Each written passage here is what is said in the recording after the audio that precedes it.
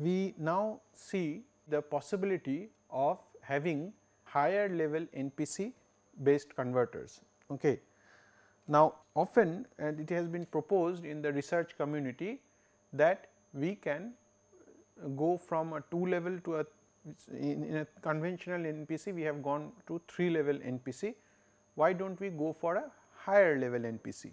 Okay. Now, why do we want to go for a higher level NPC? Because it will improve the waveform quality. Okay. And of course, it will improve the inverter's voltage rating or the converter's voltage rating. Now, if you go with a 5 level NPC, if you see the space vector diagram, then you can immediately see what is the advantage of having a 5 level space vector diagram or a 5 level NPC. You can see here in the diagram. So, you have a space vector diagram for a 2 level converter, for a 3 level converter and for a 5 level converter. And you can see that in a 5 level converter, the space vector diagram, the space vectors in the space vector diagram, they are getting closer and closer to each other, they are becoming more dense. So, that the instantaneous error between the reference vector and the actual vectors which we are switching, that instantaneous error is reducing. And if the instantaneous error reduces, we are approaching closer and closer to the sine wave, desirable sine wave. So, that is why a 5 level space vector diagram or a 5 level NPC will be better in terms of waveform quality than a 3 level NPC. Okay. So, how does a 5 level NPC look like? So, you can see it here in this circuit, one phase is shown. So, you can see that you have like 8 switches here, okay, for the 5 levels, and there are also clamping diodes, but these clamping diodes, there are several clamping diodes here. So, let us see a little bit about this one, the circuit. So, you have this VD voltage here and the minus VD voltage and the 0 point here, okay, like a conventional 3 level NPC. But now, you have also like 4 capacitors here, and the voltages at these points are all the capacitors have equal voltages. So, that this is 0, this is VD by 2, this is VD, and then minus VD by 2 and minus VD. So, the whole DC bus voltage is split into 4 equal parts across all the capacitors. Okay. So, in this converter, suppose we want to get the VD voltage, that is the voltage of the pole voltage with respect to this 0 point. If I want to get VD, then I will turn on 1, 2, 3, 4, all the 4 switches here. On the other hand, if I want to get VD by 2 voltage plus VD by 2 voltage, you can, what we can do is we can turn off this one, turn off this switch and turn on this switch, okay, right. We will turn off this switch and turn on this switch. So, if we do that, then what happens? The current will flow from this way. So, let me so for VD voltage, we will turn on these 4 switches for VD voltage. Okay. That means the voltage of A with respect to O, then we will turn on these 4 switches. Okay. And then we will in order to get VD by 2 voltage, what we will do?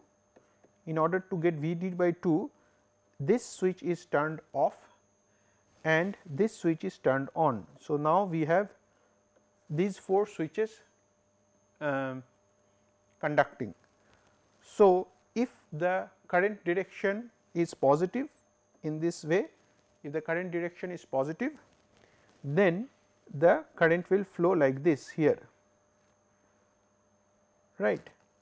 Current will flow like this. On the other hand, if the current direction is negative, then the current will flow like this. Okay.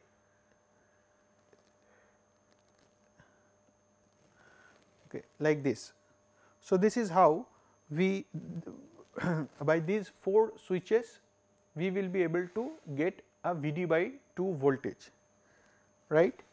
In a similar way, if we want to get the Vd voltage, then what can we do? If we want to get if we want to get a 0 voltage, what can we do? We can turn on this 4 switches here. Okay. So, and so this point will be accessed via this. So, either the current will flow like this or the current will flow like this. Okay. So, if you go on analyzing this way, you will see that this in this particular NPC or the 5 level NPC, how we can get the 5 levels of voltage, that is Vd, Vd by 2, 0, minus Vd by 2 and minus Vd in the pole voltage. Okay. This particular converter, although is attractive, but there is a one drawback, and the capacitor balancing, because now we have 4 capacitors here, and balancing these 4 capacitors is a major challenge for this type of a converter, and so it has not been much popular. So, 3 level NPC is very popular, however, 5 level or higher level of NPCs are not so popular. Okay, the capacitor voltage balancing is a major issue, but if some of you are interested in exploring further, we will add references where you can study this material. Okay. Then we will talk about something like a TNPC. Okay. So, this is another, so this is another type of NPC, where this has been proposed more recently. Okay. So, here what happens is circuit is like what I have shown on this circuit diagram here. Now, if you see here, the in TNPC we have one upper switch, one lower switch and 2 switches to access the 0 point here. Okay. So, this point is like plotted here. Okay. So, this is what we have. Now, in this case, the difference of this is the difference of this TNPC from the conventional NPC is that we have only one switch here, okay, and there are no clamping diodes. Instead of the clamping diodes, okay, here there are no clamping diodes. Instead of the clamping diode, we have these 2 switches. Okay. Now, remember that. So, what are the, so remember that what are the ratings of these switches here? So, this switch, the upper switch is rated for the full DC bus voltage, and the same is applied for the lower switch also, because if this switch is off and this switch is turned on, then the whole voltage will come here. So, this switch has to block the full DC bus. Okay. So, the voltage rating of this switch as well as this switch is Vd or the total DC bus, whereas the voltage rating of this switch here is half the DC link voltage. Okay.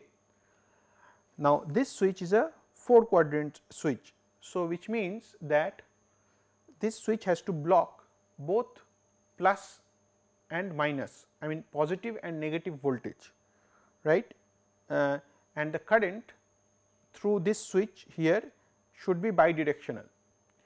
You can see that if S3 and D4 are conducting, the current will flow like this here. If S4 and D3 are conducting, current will flow like here. So, this switch is a bidirectional current switch. It can also block bidirectional voltage. So, if I turn on S1, the plus voltage will come here, okay. The plus voltage will come here, and if I turn off S3, then this device will not conduct. Okay. On the other hand, if I turn on S2, then the minus voltage will come here. So, therefore, we can say that this switch is a 4 quadrant switch, okay, rated for half the DC link voltage, but switches S1 and S2 are rated for the full DC link voltage. Now, let us see how does this circuit operate. So, if I want to get the positive voltage and suppose the current which is going out is greater than 0, then I have this is the switch, S1 is the switch which is conducting. If I want to get the 0 voltage, then the red path here is how the switches will be conducting, and on the other hand, if I want to get the minus Vd by 2, this diode D2 will be conducting, that is what it is shown here. Okay. So, this is for the condition when the pole current is greater than 0. What will happen if I0 is less than 0? In that case, for Vd by 2 voltage, the diode D1 will be conducting, and for the 0 voltage, these S4 and D3 will be conducting, and for the negative voltage, S2 will be conducting. Okay. So, these are the different switching states of or different configurations of the switch for these 3 states. Okay. So, therefore, comparing this T type NPC or TNPC, we see that compared to a conventional 3 level NPC, we have less number of switches here. Why? Because in conventional NPC there are 10 switches, there are 4 transistors, 4 antiparallel diodes and 2 clamping diodes, right. But in this topology, in this TNPC topology, there are 8 switches. Okay. Of course, these 8 switches have different voltage ratings, but overall it has been reported that this operation it increases the converter efficiency. Okay. You can easily understand, like when you have the plus and the minus states, then only one device is conducting in this topology, whereas in a 3 level NPC during the plus and minus states 2 switches are conducting. So, therefore, it has been reported that TNPC actually increases the converter efficiency. We will again not go much in details about the operation of TNPC, and interested viewers are requested to see additional reference material. The other NPC which is also somewhat popular is the active NPC. So, active NPC was also proposed in the around 2000 or 2001 maybe. So, in active NPC what happens is, we know from our operation of conventional 3 level NPC that there is an uneven loss distribution in all these 4 switches. So, among all these 4 switches there is an uneven loss distribution. Okay. Suppose we are working with a modulation index close to 1 and unity power factor, then we have seen that the outer devices will have more losses. Okay. Why? suppose you can see, suppose the VAO voltage is like this and S1 will be therefore switching like this and S2 will be fully clamped, right. And so, if it is like unity power factor, the current waveform is also very closely following the fundamental of the pole voltage waveform. And so, we see that S1 has both conduction as well as switching losses, whereas S2 have only conduction loss. So, with a reasonably good switching frequency, S1 will have more losses. Similarly, S4 will have more losses. So, in order to, so then what happens is over time the temperature of S1 and S4 becomes more than the temperature of S2 and S3. So, active NPC was proposed in order to equalize the loss distribution. Okay. So, what happens in an active NPC? The circuit topology is this side remains the same, whereas here we have two switches. Here we have two additional switches, and these two switches are used in equalizing the losses. Okay. Now, again so here one thing we observe that the 0 state, okay, the 0 state can be like this combination. So, the current can flow through the upper path or current can flow through the lower path for the 0 state. Okay. How, for example, I want to access the 0 state, I will turn on, if I turn on S2 and S5 for the 0 state, then if the current is going out, so the current can flow either through D5 and S2 if the current is like this way, okay. And if the current is the other way, if the current is the other way, that is coming in, then D2 and S5 can be conducting. Okay. So, if I turn on S5 and S2 simultaneously, then I can fully allow the current to flow through the upper path. Okay. Both positive and negative direction of current can be allowed to flow through the upper path. So, therefore, the entire loss can take place through to the in the upper two switches. Okay. On the other hand, if I turn on S3 and S4, S3 and S6 for example. So, let me again rub this off. So, if I want the current to flow through the lower path only for the 0 state, then I will turn on S3 and S6. Okay. So, now if the current is like this in this way, then S3 and D6 will conduct like here. On the other hand, if the current is like this way, then S6 and D3 will conduct. So, whether the current is positive or negative, I can force the current to flow through this lower path only, okay, and I can fully cut off the upper path. So, this is the one of the main differences of NPC and active NPC. Okay. I can force the current to go through the upper path or the lower path. Okay. Now, another thing that is done here is that when the upper path is being used, this lower switch S4 can be made on or off.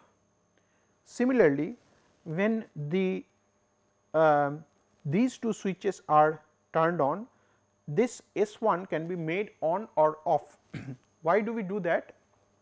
Because next time after the 0 state, if I want to switch on the plus state or the minus state, then the switching losses can be minimized, or I can say the switching losses can be transferred from the outer device to the inner devices. Okay. Now, the full analysis and explanation of this again I will not cover in this course, and we will put a reference for this one, because we do not means the full analysis will take a substantial time. So, the full analysis of this can be seen in the references. The main advantage of using an active NPC is that it is useful in equalizing the losses across the converters. So, the temperature rise distribution is more uniform across all the switches in active NPC. So, with this we conclude the discussion on neutral point clamped converter. So, we started with the basic topology of NPC, then we talked about the space vector diagram, and then we also talked about carrier based PWM implementation. We also talked about capacitor balancing, and we briefly touched upon some other topologies of NPC which you can explore further.